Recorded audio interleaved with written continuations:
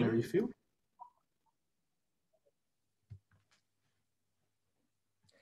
So I would like to thank the organizers for the invitation to this very interesting conference, and Stephen for the introduction to the session. So during this conference, we have heard a lot of interesting results on the anatomy and connectivity of subcortical regions. And in this talk, I would like to discuss how this knowledge of subcortical circuits can help us to constrain the computational models of their function. And I will focus on dopamine and present a computational framework for modeling dopamine function, both in learning about rewards and also planning actions to get these rewards.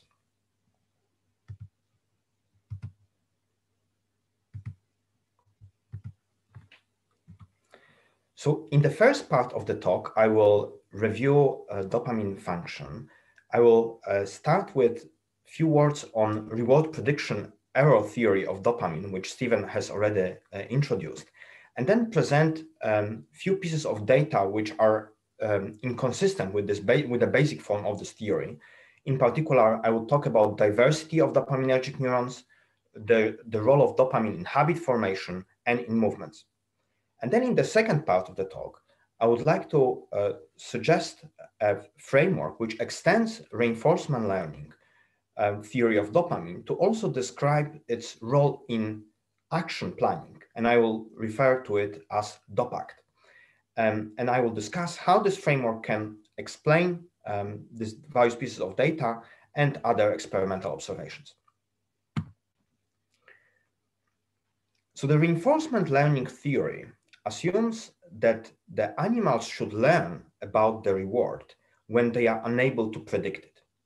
So the key signal which should trigger the learning about the reward is the reward prediction error, which is typically denoted by delta and defined as a difference between reward and expected reward. So in the equation which Stephen presented, this reward actually included two terms. So it's both the immediate reward and reward which you expect in the future. And as Stephen has pointed out, it has been proposed that this reward prediction error is encoded in the activity of dopaminergic neurons. And reinforcement learning theory predicts that this reward prediction error should trigger learning. And indeed, it has been observed that dopaminergic activity can trigger synaptic plasticity in the striatum. And the reinforcement learning theory was one of the biggest successes of computational neuroscience, and many of these predictions have been confirmed by many spectacular papers. However, there are still some observations which are inconsistent or seem inconsistent with this theory. So although computational neuroscientists would like to think about dopamine as just projecting or transmitting a single signal, the reward prediction error throughout the brain, there is actually a diversity of dopaminergic neurons. So dopaminergic neurons are located mostly in two nuclei, in the ventral tegmental area, or VTA, and in substantia nigra pars compacta, or SNC. And dopaminergic neurons located in different locations in this nuclei are connected with different parts of the striatum.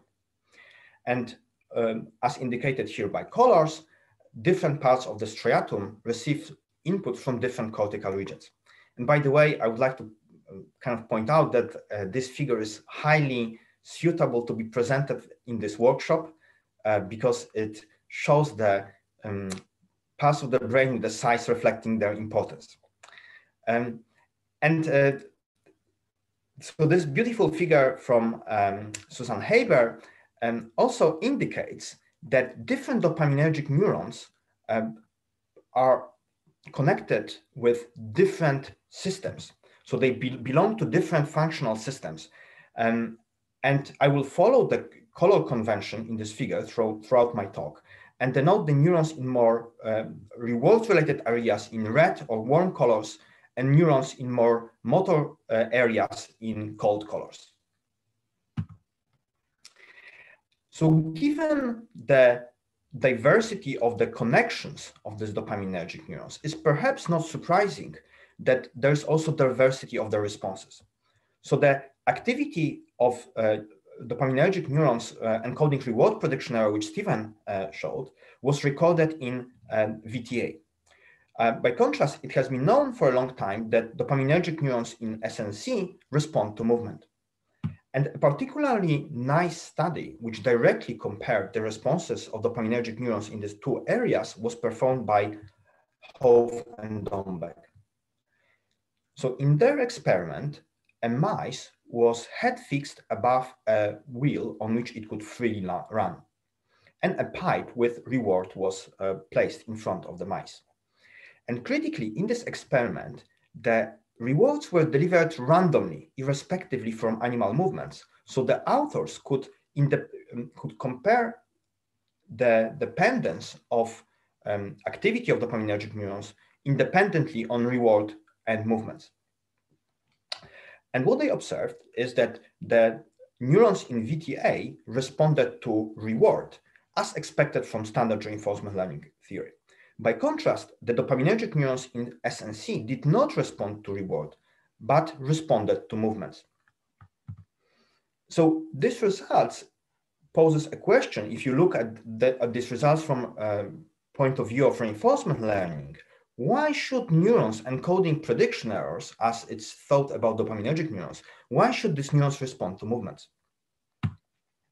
So the diversity of dopaminergic neurons is also reflected in the striatum, which is the main target of dopaminergic projections. So in the striatum, there's a functional gradient, which is thought to go from ventral through dorsomedial to dorsolateral striatum. And if you record neural activity, the neurons respond in a gradient from reward to movements as you progress from ventral to dorsolateral striatum. And the effects of lesions to different parts of the striatum also follow this functional gradient. So lesions to ventral striatum generally reduce movements of hungry rats near food, which should suggest that this region is important for detecting that reward is available and should be acquired. The lesions to this intermediate dorsomedial striatum cause impairments in tasks where animals have to learn that particular action, like lever pressing, is important for getting the reward. So this dorsomedial regions in the middle of the spectrum seems to be important for learning associations between rewards and movements. And finally, the lesions to the dorsolateral stratum produce impairments in habit formation. So following this observation that lesions to dorsolateral stratum impair habit formations, another study looked at the effects of lesions of the corresponding dopaminergic neurons in SNC. So let me tell you first how the habit formation is studied in animals. So typically a rat is placed to a box with a lever, and pressing a lever results in reward. And in an environment like this, rats can learn to press lever to get the reward. Then the animals are fed to satiety, so they no longer desire this reward. And then finally, when you place this rat, which is no longer hungry, to the box, the rat will not press this lever so much. So in this situation, the behavior of the animal is goal-directed because it only presses the lever when it really desires its goal, namely the action. Interestingly, if the animals are trained for a very long time, then even after the evaluation, they press the lever, even though they no longer desire the reward. And this happens because they have learned that pressing the lever in this box is just the right thing to do in this state. Now, after SNC lesion, the animals are perhaps slightly slower in learning to press levers for reward, but eventually they're able to learn these tasks equally well as controls. But importantly, after the evaluation, they no longer press this lever as much as the controls. So this suggests that SNC plays a critical role in habit formation. So how these results are related with the standard reinforcement learning theory. So it has been proposed how habit formation can be described by reinforcement learning in a model where it's assumed that habit formation is driven by reward prediction error. But the dopaminergic neurons driving habit formation seems to be located in SNC. And as I showed before, the SNC neurons mainly respond to movement rather than rewards. So this poses a question: how can habit formation be driven by dopaminergic neurons which actually respond to movements? And the third challenge of reinforcement learning theory is to describe the role of dopamine in action planning. And this role is evident from difficulties in initiation of voluntary movements seen in Parkinson's disease. And this dopamine role in energizing movements is likely to be underlined by the fact that dopamine seems to increase the excitability of striatal neurons. So this dopamine role in movement, poses a question which has been puzzling for me for several years, namely, why should neurons encoding reward prediction error be important for movements? So let me now present how these questions could be addressed by a modeling framework which extends reinforcement learning to include the role of dopamine in action. So following the data which I reviewed earlier, I will assume that different dopaminergic neurons belong to different functional systems or components. So let me give an overview of different components in this model. So the first component is the evaluation system. And the goal of the evaluation system is to compute value V of the reward which should be acquired in a given situation. And the reward which should be acquired depends on both reward which is available in the current state, but also on animals' levels of reserves, such as food and water. So for example, if the animal is not hungry, the desired reward calculated by the evaluation system will be 0, even if the reward is available.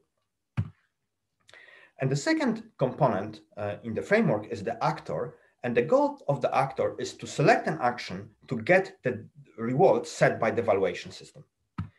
And in this talk, I will focus on the description of the actor. So I will, for simplicity, assume that the evaluation system is able to somehow calculate this desired reward, but this DOPAC framework at the moment still doesn't describe how this computation can be performed. So I will first describe the computations the actor performs in this model. Then I will briefly mention how this computation is performed, and then focus on the implementation of this computation in the circuit. So the actor selects actions by inference in a probabilistic model which describes the relationship between states, which I will denote by S, so state of the environments, actions, which I will denote by A, and rewards R. So following convention which is used in some reinforcement learning papers, I will denote by capital R total reward, which includes both the immediate reward, which I will denote by small r, and the reward expected in the future, which I denote by V. So in this DOPAC framework, there are actually two systems within the actor which learn different parts of this probabilistic model, which are shown in orange and blue. So the system shown in orange learns how the rewards depends on actions performed in a particular state. And I will refer to it as goal-directed because thanks to this knowledge of this relationship, the system can infer which actions should be made to get this particular reward. Additionally, there's a second system which just learns which actions should be generally executed in a given state. And I will refer to this system learning, this probability distribution, as the habit system because it suggests actions without considering reward available. And So during action planning, the total reward is equal to this reward expected in the future, which is computed by the evaluation system. And then actor chooses the action that maximizes the probability of action given the reward in a given state. So it tries to find the action which is the best action given the reward available and the current state. And such posterior probability of action can be calculated from the Bayes theorem. And according to the Bayes theorem, this posterior probability is equal to the product of the likelihood of the reward given action, which I'm suggesting is provided by this goal-directed system, and a prior, which I'm suggesting is provided by the habit system. So according to this equation, both systems select action together. So one can ask, why do we include this habit system if we already have a goal-directed system, which already is able to know which action to select to get the reward? Well, so there may be some uncertainty in the goal-directed system. For example, due to the uncertainty in the computation of the evaluation system, or due to the uncertainty of the parameters of the goal-directed system. And if goal-directed system is uncertain, then according to Bayesian philosophy,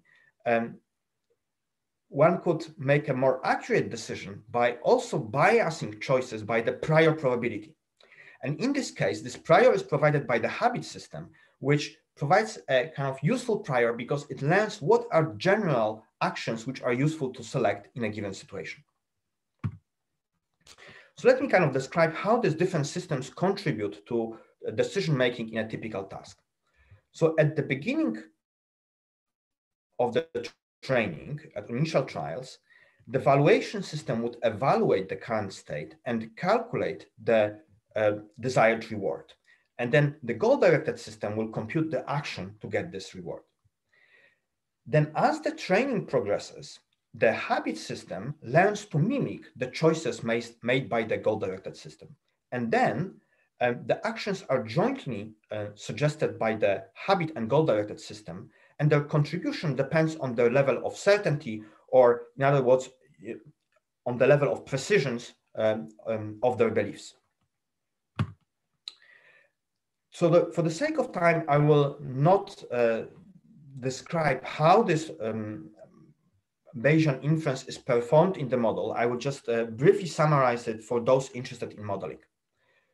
So calculating this posterior probability of action directly from the Bayes theorem would be quite difficult for biological system because it would involve some multiplications, divisions, integrations. But there's a simpler way of doing this using a technique called free energy minimization. So this technique allows you to find the action which maximizes this probability. So that basically the best action to perform given the reward and state. And this free energy minimization can give you a differential equation describing the evolution of the variable describing action, which has a property that it converges to the value of action which maximizes this posterior probability. So this equation converges to the value of the best action. And magically, this equation has a characteristic form which makes it easy to be translated into a network of neuron-like nodes. And this kind of networks which minimize free energy are known as predictive coding networks, and they include nodes which encode prediction errors. Furthermore, in these predictive coding networks, the parameters of this probabilistic model are encoded in synaptic weights and can be learned with local plasticity, which is driven by prediction error. And so far, these predictive coding models have been mostly used to describe the information processing in the cortex. However, I would like to claim that they are also very powerful for subcortical regions. And in fact, the network which infers the action given the reward has surprising similarity to the anatomy of the reward circuit. So in the Bogacz framework, different systems are mapped on different loops in this striatodopaminergic circuit. And the systems communicate through a spiral of connections, which was identified by Susan Haber. So Susan Haber observed that dopaminergic neuron in a particular loop project to the striatal neuron in the corresponding loop, while striatal neurons project back to the same loop and to the dopaminergic neurons in the next loop. So, and furthermore, they propose that these projections to the next loop go via interneurons. So these projections are effectively excitatory because the striatal neurons are inhibitory themselves. So I'm redrawing now this circuit here in the simplified form. And in this diagram, arrows denote excitatory projections and lines ending with circles denote inhibitory projections. So as typically assumed in reinforcement learning models, I will also assume that the description of the current state is provided by the cortical regions to the striatum. And then the parameters of these probabilities distributions learned by the actor are encoded in the corticostriatal weights. The action is computed jointly by inputs from the striatal neurons in the goal-directed and habit systems. So we know that both of these, the striatal neurons project to the GABAergic output nuclei, which then project to the thalamus, so this motor command can be transmitted further.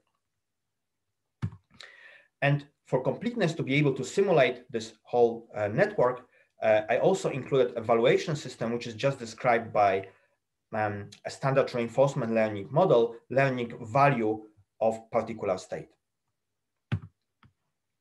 Now, in this network, dopaminergic neurons also encode encode prediction errors. But critically here, different dopaminergic neurons or in different systems encode different prediction errors, which corresponds to errors made by their corresponding systems. So both valuation and goal-directed systems, they try to predict reward. So these two neurons will calculate reward prediction errors, which will be slightly different. By contrast, the habit system is not trying to predict the reward, it's trying to predict the action. So this prediction error in the habit system will describe how the chosen action differs from habitual actions. So these dopaminergic neurons will respond to non-habitual movements. So according to this DOPAC framework, the dopaminergic neurons in SNC respond to movements because they actually do encode the prediction error, but this is not reward prediction error, but the action prediction error, namely describing how the chosen action differs from the habitual action. And then these prediction errors drive learning in the corresponding systems.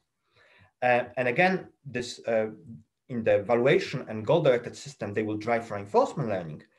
By contrast, in the habit system, they will drive learning which action to perform in a given state. So in particular, this in this model, this movement-responsive dopaminergic neurons drive habit formation. So how this happens? So at the initial stages of task acquisition, the actions are mainly selected through input from this goal-directed system. And then this action will trigger prediction error in the habit system because action has been performed while the habit system hasn't been learned yet, so it didn't make any prediction. So there's this prediction error, and this prediction error will trigger plasticity in the habit system. So the habit system can make this action in the future or predict this action in the future. And in this way, the habit system learns to mimic the goal-directed system.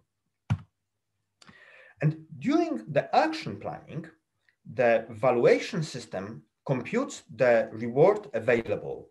And then this reward available is sent to the dopaminergic neurons in the goal-directed system.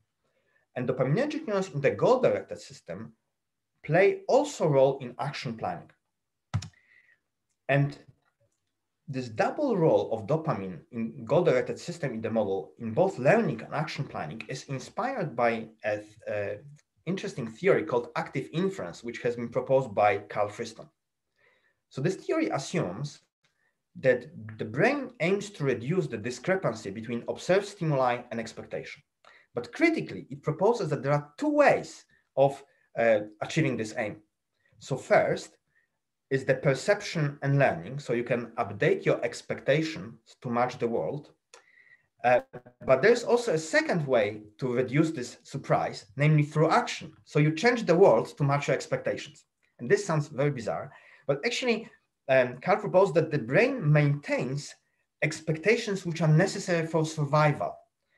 So for example, the food reserves should be on a certain level. And when these expectations are not fulfilled, then through action, the brain seeks the way to reduce this expectation. So in this DOPAC framework, the dopaminergic neurons in the goal-directed system also have this double role, and they encode reward prediction errors, which are minimized both during learning and planning, which gives rise to the role of dopamine in both of these processes. So let me just kind of describe how this role arises. So in the goal-directed system, the dopamine encodes the reward prediction error, which is this kind of similar to what Stephen showed you. So we have the difference between the reward, which includes both obtained and available reward, and the expected reward. But here, the expectation of the reward is only computed on the basis of the current action plan.